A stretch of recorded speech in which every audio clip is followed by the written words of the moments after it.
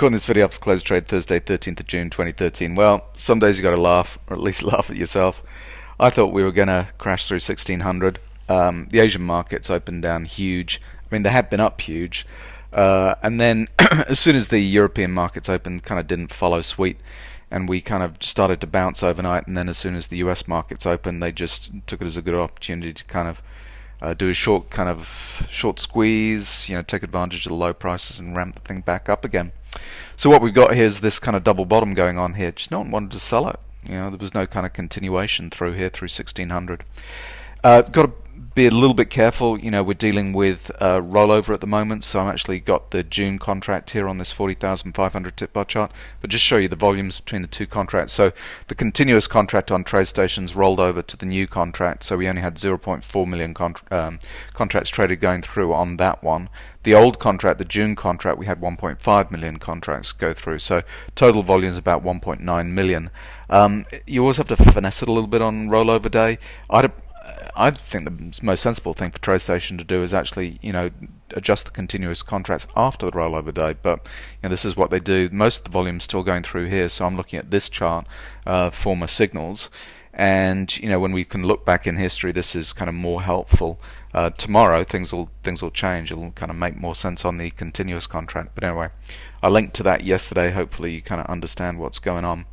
So where are we? What are we doing? What's interesting for me is real exhaustion pattern here on blue professional bars, but we've got to make pullback to end of trend signals on the 4,500 tip bar chart before starting to even kind of roll over or whatever it's going to do. Frankly, we've now almost run out of time on the better sine wave here. This could potentially be a pullback level kind of going in and us kind of going forward. The important thing for me was no one wanted to sell it. I'm just concerned that we got all these exhaustion buying patterns kind of going on here. It's a whole series of short covering rallies. Pretty extreme here. Didn't get up through this level here, but it was a monster day. So I don't know. Trend oscillators have switched over. They're all kind of taking long positions.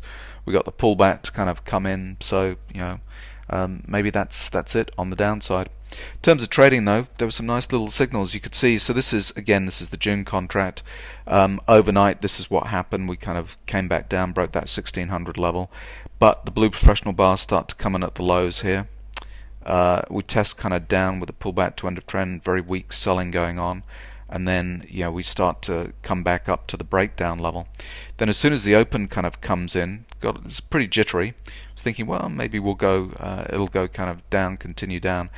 Wait for the pullback to end of trend. I went short initially at 9 3/4 here, but as soon as this blue professional bar kind of came in, we start to rally back, got out, got long 11 1/4, and then got out at 15 1/4 on this little move here.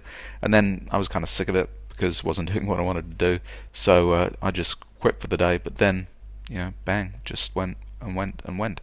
So all of these little dips, so we have blue professional bars kind of coming in here. It was a Rambo pattern here, and this selling basically exhausted the sellers, and that kind of gave us a little bit of a bullish divergence kind of pattern from which we could break into an uptrend here and kind of keep going. So can't be more help to you than that. I'm not sure which way it's going to go, but certainly we've got a bit of a line in the sand at the 1600. No one wanted to sell it. So let's see, and then I need to kind of do a video on what's happening in currencies and bonds and so on, because they've all kind of flipped around and driving me a little bit crazy at the moment. Anyway, you get days like that. I hope you traded well. Looking forward to Friday. No, just reverse went long 11.25, long at 11.25. That did not work out. Loss of 1.5 on that first trade. Reason for getting long, so blue professional dig down just as I was kind of getting short at this break of support, and that was buying the lows, buying that little dig down. We've broken back up above the highs of that blue professional bar. So I suppose on the 1500 tip bar chart, got to see an exhaustion pattern before we turn around.